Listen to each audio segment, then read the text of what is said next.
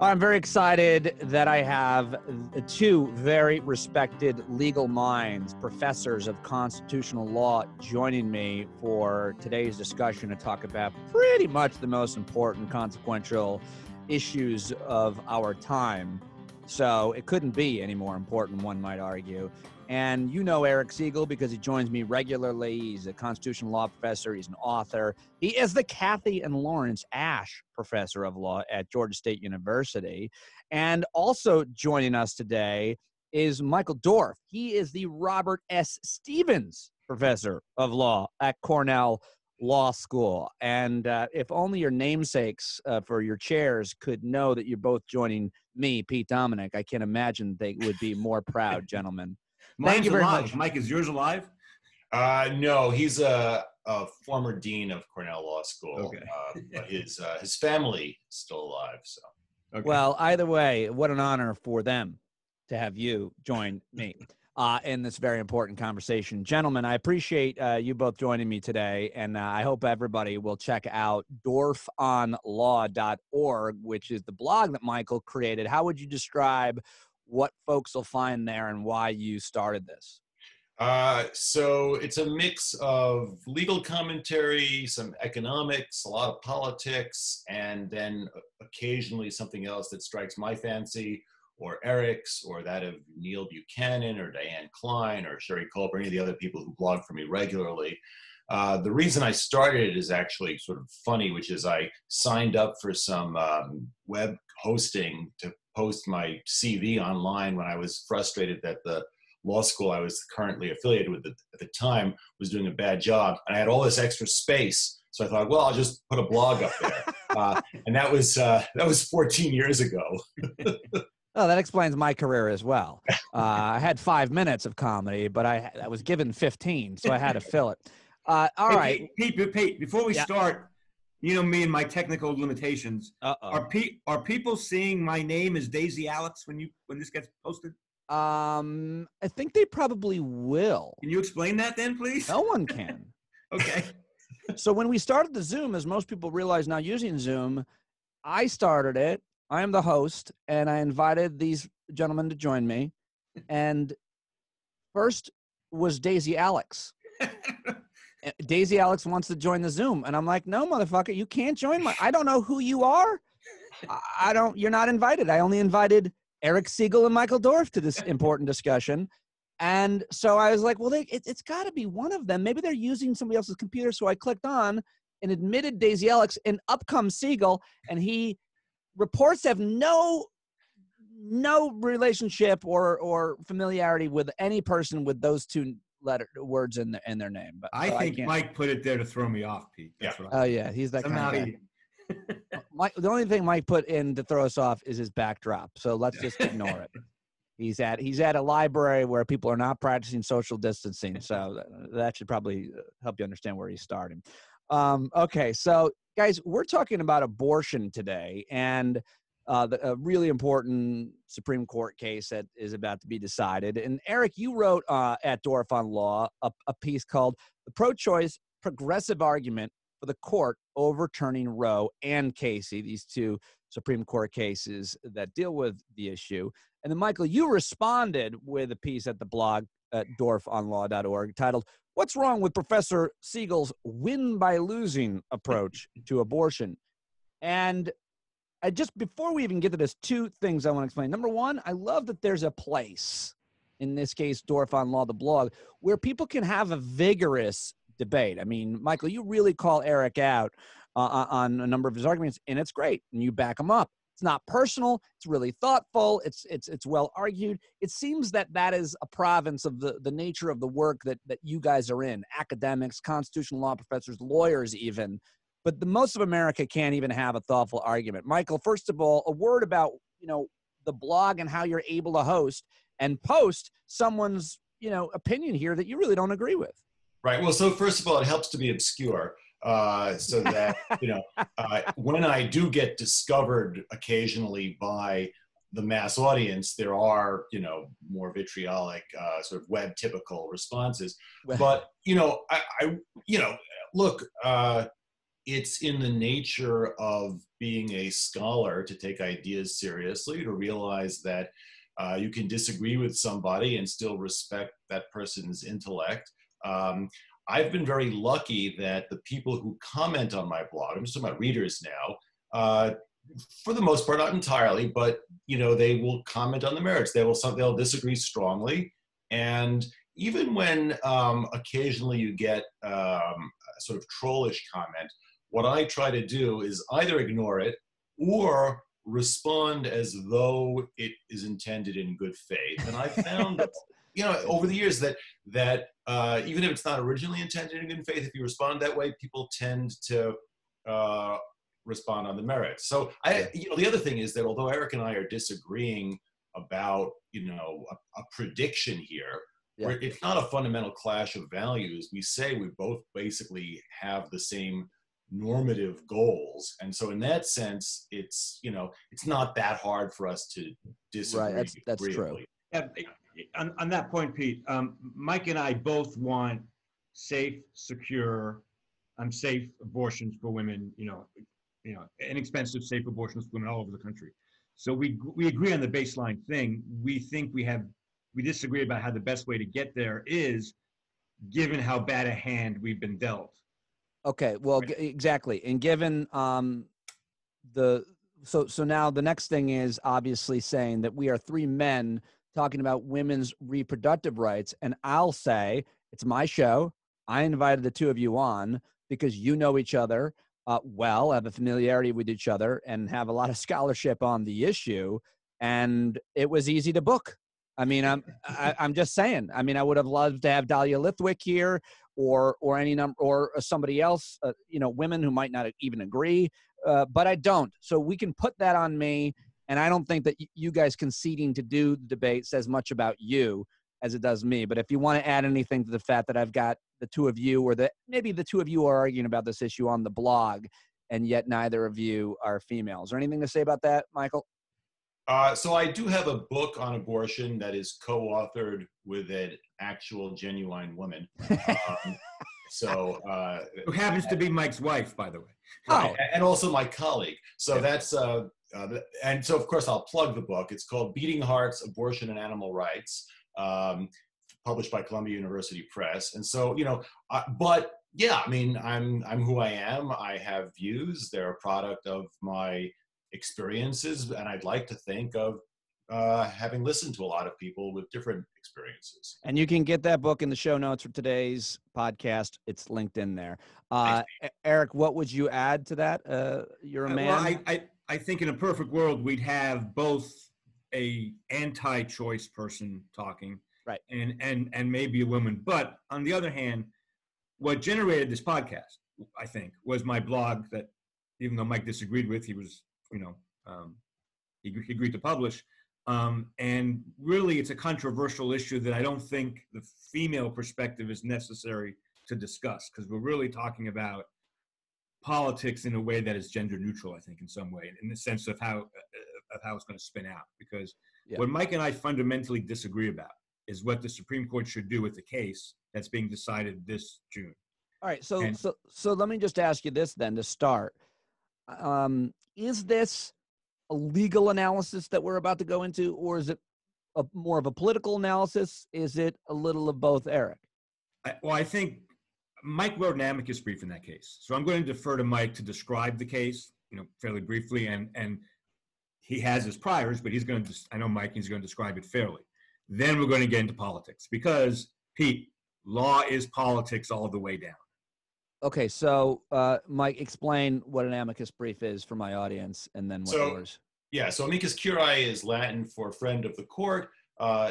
When the Supreme Court hears almost every case these days, in addition to briefs by the parties, they also accept briefs by interested outsiders, and it's fancifully called this amicus brief. These can be trade groups, they can be nonprofits, they can be states that are not involved directly in the case. In this case, it's a brief by a bunch of law professors. And our position in the case is that the court ought to strike down the Louisiana law that's at stake in the case. Now, if you want, I can go into explain what the law involves and try to do that as briefly as possible. Well, I do, and I want to get to that in a minute, but a little bit more background as well. I think it's important for listeners, and if we post the video of this, viewers to know that you also clerked for Justice Kennedy, and that's important because he had a vote on these cases. And it's also important to mention that you clerked for Supreme Court Justice, whereas Eric Segall did not clerk for a Supreme Court Justice. I think this is my friend. This is my friend talking. I think that's true. I'm also a lot taller than Eric. Is that right? Yes, but I could box him out though, because I could box Mike out. Settle down, Daisy Alex. So yeah, but all right. So let me start with this. Do you both agree that the Supreme Court is eventually going to return the issue of abortion to the states? Michael, do you agree with that? I forget which one of you wrote that sentence. So Eric thinks that. My view is that the future is fundamentally unknowable. I am frequently asked by my students whether they should go work for one law firm or another. And I always tell them, this is a very consequential decision you're about to make. You have no idea how to decide, because the things that are going to make a difference are completely random. You know, what person you meet on some business trip. I think that the Supreme Court is that way because our political system is like that. It's chaotic, like the weather. I think if I were betting, I would bet on the Supreme Court at least paring back substantially on the abortion right. But I think that anybody who confidently predicts the outcome, given all the imponderables, including electoral ones, has a false sense of confidence. Let me respond to that. Eric, you have a false sense of confidence because you're the one predicting that. No, my prediction comes with humility. I actually, Mike is not, my piece is really a rooting piece. This is what I want the court to do more than this is what the court is going to do this term. If I had to bet on this Louisiana case, and real quickly, it doesn't matter. We've talked about it before, Pete. Doctors have to have admitting privileges within 30 miles of a hospital to be able to do an abortion. That's the case that you guys are arguing about. That's the case before the court this term. And the Supreme Court invalidated this exact same law 4 years ago in Texas. And so it's kind of a mystery why they granted Stewart to take the case. What's changed is Kavanaugh and Gorsuch have replaced, Scalia and Kennedy. And what would you add to that, Michael? His just setting up. Well, I wasn't finished. Hold on. Oh, excuse me. I disagree with Michael about one essential thing. Okay. There are many Supreme Court cases that we don't know how they're going to come out, but there are many Supreme Court cases we can predict with a 98% certainty how they are going to come out because we can count votes. So this is not one of them, by the way. This abortion case is not one of them. But in general, if you take abortion, affirmative action, and all that stuff for the last 20 years, the front page cases, we can predict with pretty good certainty at least what the vote's going to be. It's rare they surprise us in front page cases.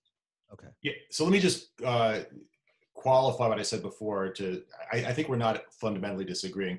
When I said the future is fundamentally unknowable, I didn't mean that it's unknowable in all cases how the current justices are going to vote on a particular case. What I meant was, if an issue is not going to be decided potentially for 5 or 10 years, we don't know who the personnel are going to be on the court. We don't know how they're going to vote. So that was the nature of my qualification. All right. So I think now we should probably move on to the case that you first made, Eric, in your piece at Dorf on Law: Abortion, Judicial Review, and Playing a Terrible Hand.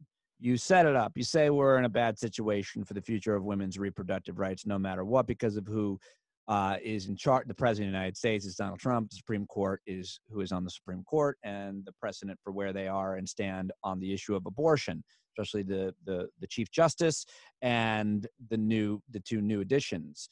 I should argue all of the quote conservative justices. We kind of know where they are on the abortion. So you take it from there. So you're saying that this case, the Louisiana case, you hope what? I hope, well, so Justice Roberts at the lower court decision upheld this law based on factual distinctions from the Texas case that Mike and I both agree are ridiculous and absurd and don't distinguish the two cases. And Justice Roberts asked a few questions along those lines, which I think people misinterpreted. I think people thought he was asking those questions to to see if there was a factual difference. I think he was asking those questions to show there isn't. And the only way to uphold this law is to reverse Roe and Casey. But let me get to my main point. In 2016, 21%, 1 in 5 voters said the Supreme Court was the biggest issue to them. Of that 1 in 5, 56% voted for Donald Trump. Those are huge numbers when he won swing states by 3 swing states by less than a football stadium. So even a small change in how the election goes could make a big difference. I think abortion is the single most important issue to evangelicals. I think evangelicals are a huge part of Trump's support. And I think that if the court does not reverse Roe and Casey, which is what they're probably not going to do that. And then Trump can make abortion an issue again. If the Supreme Court were to reverse Roe and Casey, it's going to be much harder for Trump to make abortion an issue by waving around lists of judges and talking about Justice Scalia. Now, if I thought Roe and Casey were secure for the next 10 years, I would say, no, I'm pro-choice and I'd rather have that. Unlike Mike, I am somewhere between 80 and 100%, 90% sure that Roe and Casey will not be with us within a few years. That being the case, playing poker, that's a prediction, but I'm 80% sure. All right, that being the case, I would rather them take the issue out of the election now than after the election. And one last thing. Part of this is an emotional plea on my heart. I want to think that Justice Roberts, who has just been a horrific justice, in my opinion, in many different ways, the author of Shelby County, the author of a terrible affirmative action decision, voted with majority in Citizens United. I would like to think that he hates Trump as much as the three of us do, because I think he might be a civil man, from what I've heard. I think he might be a guy who takes integrity seriously, maybe. And maybe, just maybe, he doesn't want Trump reelected. And if he doesn't want Trump reelected, and he's going to reverse Roe and Casey anyway, do it now. But there's so many assumptions, and it's purely political analysis here that, number one, that if you took the issue of abortion off the chart, that the right-wing evangelical right would lose a lot of their enthusiasm. And I think all we need is some. Well, I think Michael makes a really good point in his piece with they'll replace it with plenty of other things, number one. And you're also making an assumption that Roberts thinks, by the way, that your political analysis is right, that this very animating issue of abortion, which is also so animating, would really make that much of a difference. Michael? So, yeah, you anticipated some of my response, which is, if you think about the modern Republican Party, right, it really dates to realignment in the 1960s following Nixon's so-called Southern strategy, which mobilized the existing coalition primarily through issues of racial resentment. Abortion comes later, and it comes with the sort of rise of political activism among religious conservatives. Abortion is undoubtedly one of those issues, but it's not the only one. There's also prayer in schools. There's opposition to gay rights, including but not limited to same-sex marriage. In recent years, gun rights have become extremely important for this coalition. So there's a whole constellation of issues that people get mobilized around, some of which are about the Supreme Court. So when those 56% of the 18% say they care about the Supreme Court, not all of that is abortion. Some of that is about gun rights, for example.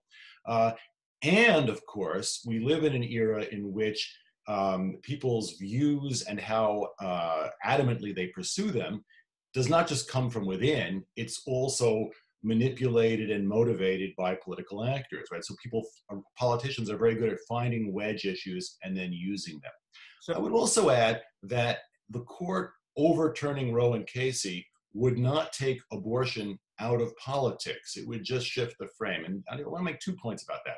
One is that the conventional wisdom is that if the right wins on abortion by getting Roe and Casey overturned, they'll say, great, done our job, let's go home. That's not generally the way politics works. Usually people who win are sort of excited and they often want to then pursue further goals. But second, there will be all sorts of subsidiary issues. For example, how do we now preserve our advantage in the court? And so we want to continue to elect presidents who are sympathetic to us.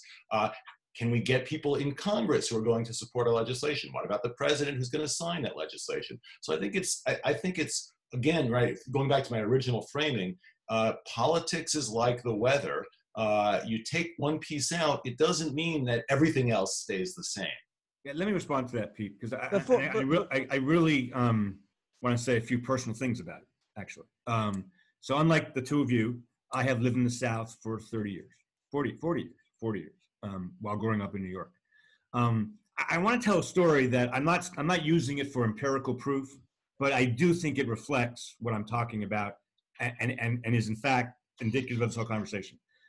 When I got married to Lynn, my wife, we said no presents, except no presents, but if you want to do something, donate to a homeless shelter or to Planned Parenthood, because we met when I gave a talk at Planned Parenthood. And my wife has cousins she's very close to who are evangelicals. Was close to it growing up. They're evangelicals in Michigan. And because we made Planned Parenthood a voluntary, gift, they boycotted our wedding. And that's the reason they gave, No, it was the real reason. I wish everybody would give a choice of offensive nonprofits. No, but that's my point, though. Yeah. See, they would not have they care about guns, some. They care about gay rights, some. What is your point in remarking about this one my this point family is that I'm going to make a very obnoxious point. So Reva Segall and no relation, and Linda Greenhouse are two eminent, one law professor, one former New York Times Supreme Court reporter, who have written a lot about Roe and Casey from a feminist perspective and backlash. They're wrong on every level. And I think Mike is really wrong here when he underestimates the double whammy of abortion combined with the Supreme Court putting it down their throats. See, that's where I think the conventional wisdom among law professors is really wrong, although some people do agree with me on this. Mike is right. Abortion politics will move to the legislature, obviously, if Roe and Casey is overturned. Another good point, yeah. But listen, the New York Times headline, Supreme Court overturns Roe, deflates so much of the evangelical right. And more importantly than that, I have personally, again, I'm not using this for data, but on Facebook, so many people, we held our nose to vote for Trump because of abortion. And I have no doubt there are, not the leaders, but there are evangelicals out there who voted for Trump because of abortion. If I thought Roe and Casey were going to stick around, then I would say, so we're really disagreeing. I think Mike said it, by the way, Mike said in his response to me, if I am right that Roe and Casey are not going to be around, and if I am right that taking them away would affect the election, he might jump aboard my train. So my argument isn't that far-fetched. Mike is just disagreeing with the factual predicates. The one point that I have to make that neither of you made, and Michael got closest, and I feel really smart even submitting this to a conversation between you two nerds, is, Michael just said, politicians are good at finding other wedge issues. And neither of you wrote about or has mentioned yet, and maybe this is just bullshit, that Donald Trump doesn't need, this is different, Trump politics. This isn't examining traditional politics or what a lot of people refer to as conventional wisdom. He doesn't need traditional wedge issues that animate people. They're important. He gets on them. Pete, hold on. I'll tell you Why what. did he take a list? He was the first candidate in history, I think, to have a list of Supreme Court nominees. Yeah, brilliant. He literally enlisted the Federalist Society to do it. It doesn't mean that isn't true. What I'm saying is, if he didn't have abortion, if he didn't have guns, remember what he did before the 2018 election. We can argue that it didn't work. You probably will. All he talked about was a caravan. He doesn't need your traditional issues. He tells people to drink chlorine, and they do. They do. I mean, it's not He tells people not to get vaccinated, and they won't. So he doesn't need these issues, Michael. Yeah, so I want to totally agree with that. Brilliant of you to think of that before either He's of us. Koreshian. Yeah. Oh my God, Mike is totally kissing. No, I agree. It is now a conventional trope in political science, and I think it is true, that our politics are tribal. And what is meant by that is that attachments come first, issues come second. So, you say, well, these people, what they really care about is abortion. They do. They care about abortion. They care about a lot of things, but they care most about is a kind of identity. And so look at the move on the Republican Party on free trade, right? So pre-Trump, both parties are sort of free trade, but the Republican Party especially. Trump is against free trade, and so that's the dominant view on the right. And you can find, by the way, you can find similar things on the left as well. And by the way, in both sides, because I've talked about that issue a lot, have no idea the first thing about trade. No idea. I want to say that I agree with everything you both of you guys have said, and what Mike was just about to say, but I interrupted him. I agree with every single thing about that.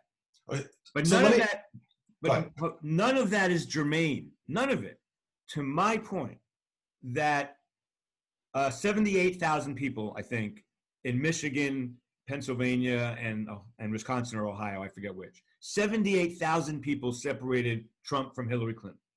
And the single most important, I agree with Mike about personality, but if there was ever a president who might lose some people in his party if a wedge issue is taken away based on his personality, it is Donald Trump. So why is that precision argument not right, Michael? That he's not saying that it's going to animate, or what's the opposite of animate?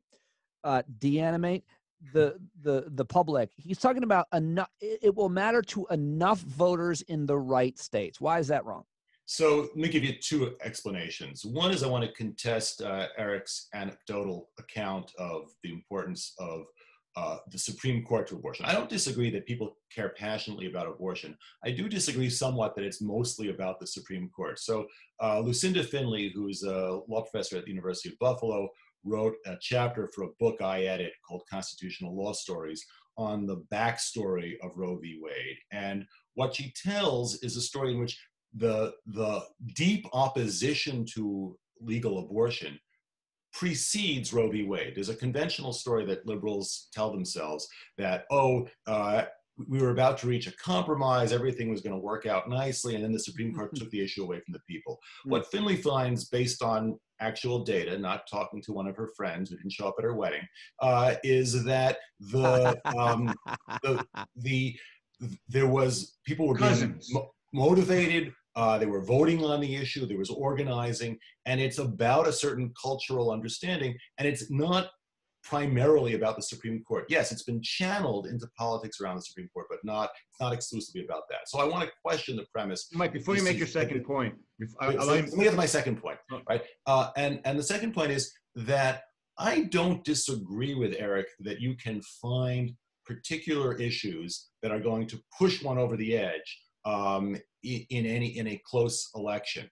The question is this the right one, right? There are probably other issues where you could find that, if the Democratic Party changed its view about transgender rights, that would get you 12 additional voters in Michigan. Or reparations, or how you get, universal health care or something. Right. That would get you, No, hold on a minute. First of all, in Supreme Myths, I cite Lucinda Finley all over my chapter on abortion. So, I think she's a great scholar and all that. Mike, I don't understand why what happened in 1960 matters to this issue. The history of this is in Roe 73, 7-2. 7-2, not 5-4, 7-2. In 75 and 76, there is no big deal about it. In fact, Jerry Falwell, I believe in the mid-70s, was asked about abortion. He thought, I don't care, who cares? What happened was Ronald Reagan, Ed Meese, combined, it was really Ed Meese, who had the evangelical connection, in the late 70s, made abortion the issue for the Republican Party, combined with, quote, an activist Supreme Court. And Lucinda's story is perfect prior to that point. But at that point in time, everything changes. And Reagan calls it a Holocaust, right? He calls abortion a Holocaust, while he is saying the Supreme Court is destroying our country. It is those two things. Well, that history. Yeah. Is that wrong? Is there anything wrong with that history? Yeah, it's a monocausal theory of history, right? Ronald Reagan ran for president calling the Soviet Union an evil empire. He attacked welfare queens. He made coded statements about race. He said government is the problem, right? It was the whole range of issues. Abortion is a piece of it. But this idea that it is the be-all and end-all of politics is just a flattening of what's been going on for this. No, that's fair. No, my point there was Reagan didn't just talk about, I missed the point, Mike. I agree. Well, I'm not hearing Segall now, defend you, Segall. I'm not hearing Segall say it's the be-all, end-all. And when you just listed those, Michael, what I heard was, okay, yep, so he's shoring up the base on racism. He's shoring up the base on economics. He's shoring up the base. But he also was shoring up, what I'm hearing from Segall, the base evangelicals on this issue of abortion, which not just abortion. And this is the point. We have the Federalist Society. We have Ed Meese because of the connection between the Supreme Court and abortion. If Roe never happens, and this comes about through legislation, and there's a fight, and 20 states say it's legal, and that's a whole different way Reagan would have presented this. It was presented as unelected life tenured judges using judicial activism to kill fetuses. Professor Dorf? It was a two-pronged thing. Yeah. So long before that happened, there were signs throughout the South saying impeach Earl Warren, right? The Warren court didn't decide Roe. That was based on the Brown against Board of Education and what's sometimes called the rights revolution of criminal suspects. So the Supreme Court, so it was an issue for the right then, and it would have continued to be even without Roe because there was enough other stuff to get people activated, especially race. I think that, however important abortion is, and I think it's important in our politics, race is the original sin of American constitutional democracy and continues to be a huge motivator for people. And again, right, politics is dynamic. So you take out abortion, it's not the case that everything else remains the same. You get a sort of very motivated politicians will use other wedge issues, and they've got plenty of them to drive things. So, again, I'm not saying that what Eric's describing is impossible. It's possible. It's just I want to say that there's so much else going on that it seems to me pretty, bold to hope you lose something in the hope that you then win as a result of losing. Well, when Mike says it's definitely bold, bold. When Mike says lose something, that's a really important point we need to talk about. I think about abortion generally, leaving you inside this specific issue. What do we lose if I think Mike agrees that Justice Roberts is not just going to reverse the Louisiana law and say, we were right the first time, and Casey is right, and go on doing your business the same. That could happen, but it's extremely unlikely. So, right, Mike? I think there are any number of possibilities. They could reverse and say, you got to follow Whole Woman's Health, the Texas case. They could affirm and say Louisiana is different from Texas. They could affirm and say the Texas case was wrong, but we're not reversing Casey and Roe, or they could reverse the whole thing. I think the likeliest scenario is they make the undue burden test, which is clearly the law of the land, much more diluted after this June. That's the most likely scenario. All right, I don't know what the hell you just said. I said I don't know what you just said. Let me tell you. So the law on abortion today is states can regulate abortion, but they can't put an undue burden in the way of women seeking abortion. Which is what the Louisiana case does, yeah.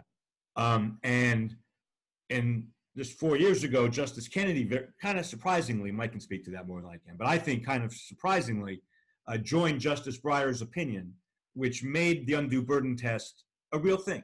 Like it was hard for states to get around that. Yeah. Now Louisiana is trying to do the same thing Texas did. And I think if you had to bet your life on it, you would bet that they're going to uphold the Louisiana law and make the undue burden test easier for states to meet. So there's a lot more to this, and I'll let you make final points if you want, if you feel like you haven't. I want everybody to go read both these pieces at Dorf on Law. .org, Segall's, and of course Michael Dorfman's, because it is such an important issue, obviously, and we're talking about this upcoming election, and we're talking about what animates voters, and for a lot of reasons it's really important. But since I have you both here, I really do want to talk just a little bit more, if we can, about the other cases that the Supreme Court is deciding on. Are there any other closing points on this issue of abortion and how it does or does not animate voters? Well, I'm happy to leave it there. It's drive Okay. people to my blog for follow-up. There you go. There you go. Drive to the blog. Okay. So we don't have time for all of them, every case, but there are big decisions coming down from the court potentially. I guess they can always punt. But on guns, on Trump's taxes, what are the 6 cases? And then I'm going to pick, like it's a game show, which ones that we discuss. And both of you guys are so good at this off the cuff. So Segall, what are the 6 issues? The case I'm most worried about is a Montana religion case, and we don't have to go into all the specific facts, but the Supreme Court might hold this term, that if a state decides to give money to private non-religious schools, just because we want kids to be smarter, they have to give money indirectly to private religious schools. In other words, it puts states to the choice. Okay. If you want to help children in private schools, you got to help children in religion. So that's a religion case. And I'm worried about it a lot. Okay. Next. Okay? That's one big case. Mike, go ahead. So I would put the Trump financial records cases, and there are actually 2 of them. I mean, it's technically more than 2, but there are really two main cases. One involves the ability of Congress to subpoena the president's financial records. And another one involves a New York grand jury, or in this case, the New York official, but the case relates ultimately to grand jury subpoena power of state officials to get at the president's financial records. And to my mind, the more important cases involve the congressional committees, because I think there's at least a decent federalism argument that states oughtn't to be trying to supervise the president because for obvious reasons. But that case tees up a very important question about the ability of Congress to oversee the presidency. And I think Mike and I agree. I wrote a piece on this for the Harvard Law Review blog. The Congress should be able to get the president's tax returns in this situation, and not because it's Trump, not because of how I want the action to come out, because I think Congress needs to have that power. I think Mike agrees. I mean, how could the public decide how they feel if there's no oversight about what your financial interests are in general? Mike, like if I don't know where your money's tied up, then I don't have the full picture of whether or not I should vote for you for mayor. Oh. Yeah, exactly. And it implicates all sorts of other questions like, is the president using the powers of his office for personal financial gain? It certainly is relevant to impeachment. And the position that the Trump people have taken basically leaves Congress with no ability whatsoever to supervise the executive branch. Yeah. Even if he shot somebody on Fifth Avenue. All right, so we've got the Montana religious school case. You've got Trump's taxes. There's a guns case, isn't there, Professor Dorf? Yeah. So the gun case comes out of New York City, which had a law that made it essentially impossible to have a gun, and then they loosened it a little bit. So that you can now you can transport it in certain ways to like a shooting range. But the fundamental question that the case seems to present is whether the right to keep and bear arms, which the court said in a couple of cases in 2008 and 2010, whether that includes only a right to armed self-defense in your home, or whether you can go about in public carrying a gun. And obviously that implicates public safety, because in many cities, right, there are laws about carrying guns in public, either concealed or openly. There's a threshold question in the case as to whether it's moot, given that the city repealed the law that was at issue and replaced it with a different one. But it looks like the justices are determined to reach the question. Pete, all right. One thing about that case, just in non-legal terms, the idea that New York City would be prohibited by the Constitution from saying no guns in Times Square. We just don't want guns in Times Square, or we don't want, or San Francisco saying we don't want guns in Fisherman's Wharf, is so obscene and so absurd that it's barely tolerable to even utter that sentence. You agree with that, Michael? Sorry, I have to unmute my microphone because my dog was barking a moment ago. We welcome that here on the show. So you can, as you were, Blue. The dog is let into the New York Public Library. Well, he's masquerading as a service dog. You fraud, you. Yeah. Yes, I agree with that. I mean, it's an irony, right, that the justices who are most adamant in favor of gun rights also purport to care about federalism. And you would think that this is an area where you allow states and localities to chart their own course. All right, so guns, religious schools getting funding, Trump's taxes, and of course we spent most of this time talking about abortion. So that's 4. Segall, what's the next of the 6? There's a case that I haven't studied. Maybe Mike has, so I'll defer to him if he has. The faithless elector case seems to be a very important case. Mike, you want to take that one? Because I have not. Yeah, sure. So the Electoral College, as we know, is this horrible artifact of the founding of the Constitution. The question that posed is whether a state can basically remove an elector who casts a ballot for somebody other than the person they were chosen for. So in the particular case, this was an elector from Colorado who was chosen for the Democratic Party slate. He didn't like Hillary Clinton, and so he cast his ballot for John Kasich, of all things. And then the state removed him and said, no, you can't cast that ballot. And so someone else cast it instead for Clinton. And the question was whether he, as an elector, had a constitutional right to vote in the same way that you or I might have a constitutional right to vote for a candidate we choose. Now, the great irony here is that you and I don't have a constitutional right to vote, at least in presidential elections. Our right to vote in a presidential election is determined by Article 2 of the Constitution and the 12th Amendment, which collectively leave it up to the state legislature to define what rights we have. So the case is not that important for this particular issue. It's potentially extremely important, I think, for the coming election, because depending on the course of the pandemic, you could see something like what happened in Wisconsin a few weeks ago, leading one state or another to decide, you know what, we're not going to have an election, or we're not going to have it the convention. Wow. Holy cow, that last point. Yeah. I mean, I was not so interested in this when Segall explained it to me. I saw you falling asleep, Pete. Well, when you use the Wisconsin point, I mean, I didn't know about that, the constitutional rights to vote. I'm glad you explained it. All right. And I just realized. One more case. Well, I realized, by the way, that I've been saying there's these 6 cases. But there's a bunch of cases. These are 6 that you've highlighted to me. So maybe. Well, there's one more constitutional case that the facts are too kind of dull to go into. But get into the question: when can Congress limit the president's ability to fire the heads of agencies? And this separation of powers case, which is very dry, has enormous implications for the separation of powers. And the president wants to have. You can't sex it up? No. I don't think so. Maybe. Or maybe Michael can. The idea is, can Congress limit the president's ability to fire the heads of independent agencies? Why isn't that interesting to me? That's interesting. That's sexy. The sexy part of it is it goes to the whole unitary executive idea. Oh, now you're losing it. Yeah, that people have probably heard about. And it goes to really, can Congress have independent agencies?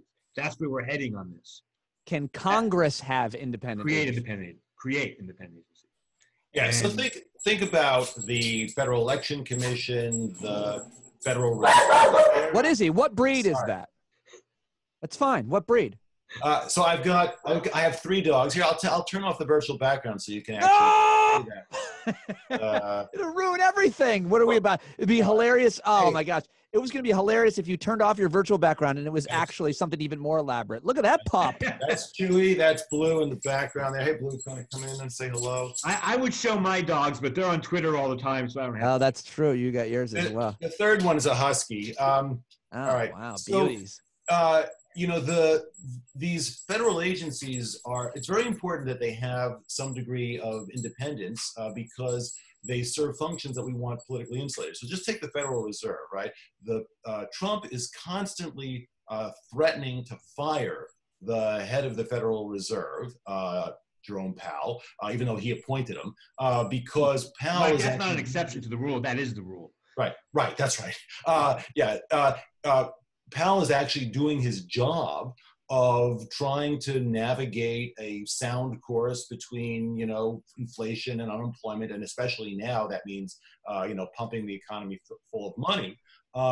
And it's important that the Federal Reserve be independent of politics, because we know that otherwise what presidents are tempted to do is right before an election campaign, they flood the economy with cheap money, which is good in the short term, but it's a sugar high.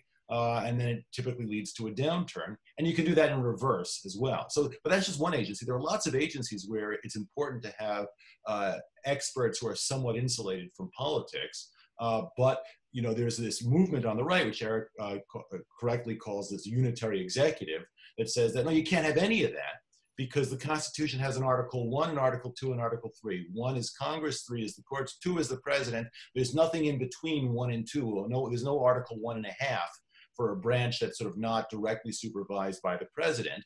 And so they want everybody to have to answer directly to the president, which is very dangerous. Even when you have a normal president, it's especially dangerous now. All right, so final question, gentlemen, which is very relevant to what is happening right now.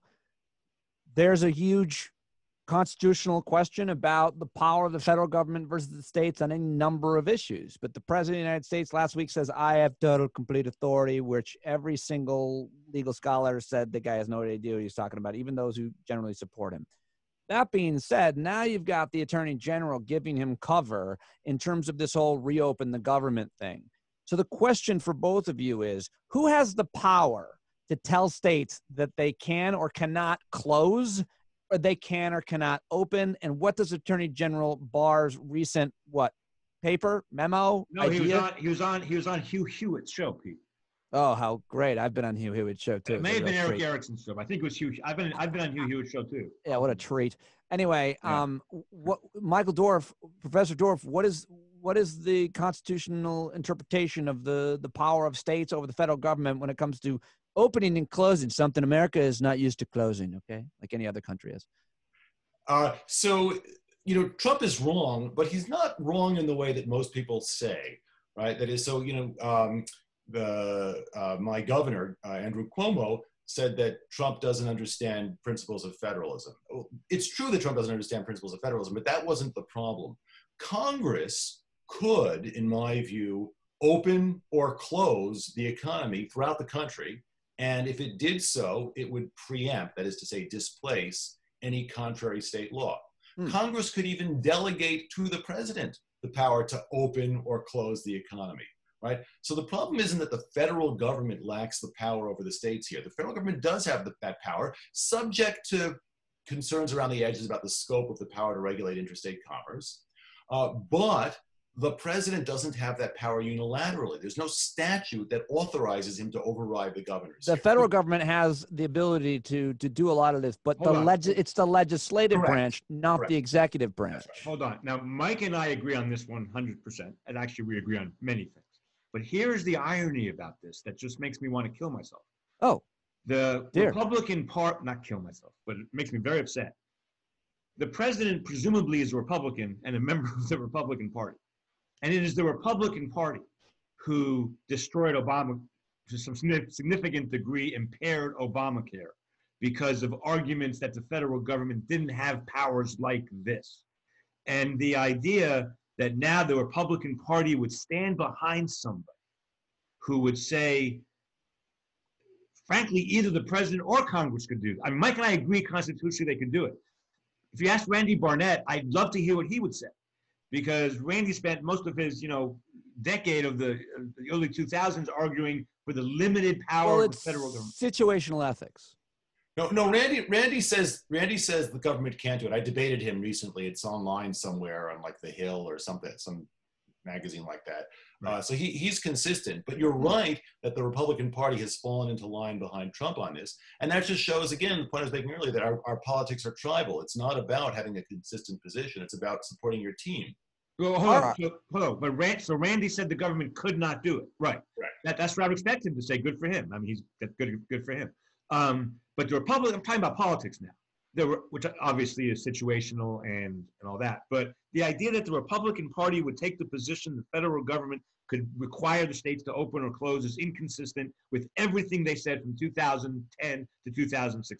Let me try to push back on one thing, Michael. In general, when people say this, and I don't know why it's resonated when you say it, but when you say our politics are tribal, isn't that is it a false equivalency in that we're partisan in many ways and tribal in many ways, but Trump is more like a cult leader, and it's more like, I don't think like the fight between progressive liberal Democrats, whatever you want to call them, over the progressive wing and the quote moderate wing is real, and it's based on policies, generally speaking.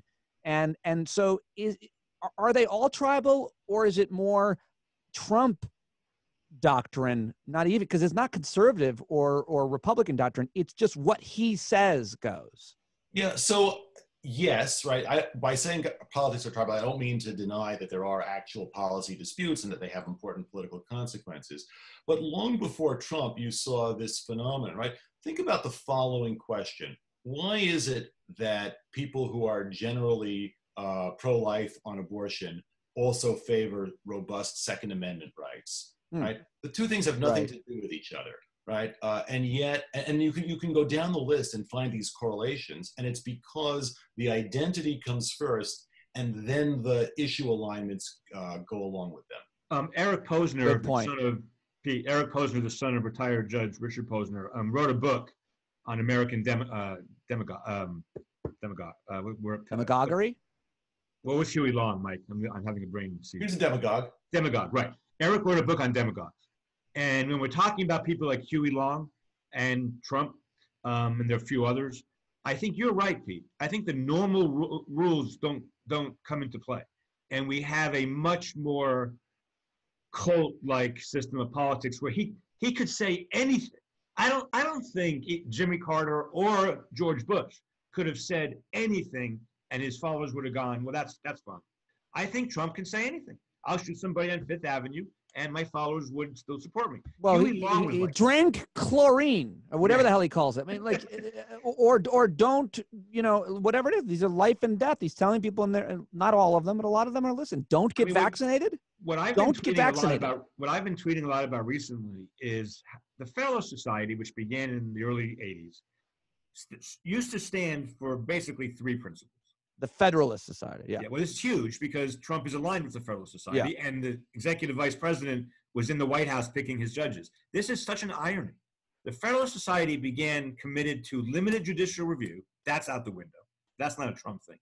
But also separation of powers and federalism. Like, that's what they claim to be all about. And Trump is eviscerating, and Barr is eviscerating separation of powers and federalism across the board. And yet, it seems like the Federalist Society's leadership is still supporting it. And that's just, I don't know what to do with that. Well, a lot to be said. Mike, do you disagree with that? Any of that? No, I don't disagree. I mean, there used to be this strong divide within the Republican coalition between sort of the Wall Street wing and the social conservative wing. And what you've described as the Federalist Society position was a kind of a bridge, right? It's limited government and, limited judiciary. Each gets what they want. I think what's happened, and you saw this in the amazing response to Barr's speech at the Federalist Society, which was sort of down the line, social conservative nationalist, not what we think of as sort of the libertarian wing of the Republican Party, but he got a tremendous response. I think what you've seen is a kind of realignment so that one almost doesn't even notice the difference between these wings. Yes, there are never Trump Republicans, but they get they get sort of shunted out of the party entirely, so that it has become, as you said, Pete, almost a cult of personality. Yeah, which is something. When it's the worst person ever to have that, to lead that cult, it's a real problem. Well, usually they're pretty bad people. Yeah. I'm watching that David Koresh thing on Netflix. I'm obsessed with it. It's fascinating. Yeah. Everybody has to be celibate at the place but him. I mean, that's how do you convince people? Well, Married men. Pete, I mean, Trump saying my followers would follow me if I shot somebody on Fifth Avenue is not that different. The exact equivalent would be Trump going, listen, I'm going to fuck your wife and you're going to have to be okay with it. And people be like, right. I mean, I can't imagine. All right. That was pretty extreme. Now my kids can't watch this. Thanks a lot, Pete. I'm sorry. And now I was going to say, hopefully we can post this on the blog too. Maybe. I don't know if you can accommodate video, but gentlemen, I really appreciate an hour of your time joining me. What a fascinating discussion to have both of your voices. I highly recommend folks go to Dorf on Law, favorite it on your favorite internet browser, and read what these guys are writing and everybody else is writing on that blog as well.